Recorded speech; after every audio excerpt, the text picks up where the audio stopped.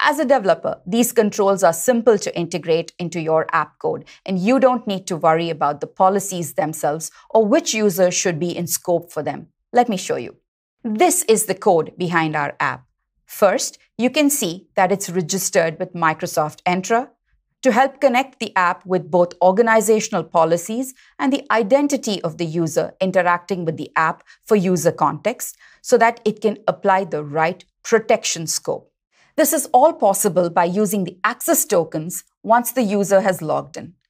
The app then establishes the API connection with Microsoft Purview to look at the Protection Scopes API, as well as the Process Content API, so that it can check whether the submitted prompt or the response is allowed or not based on existing data security, access, and compliance policies.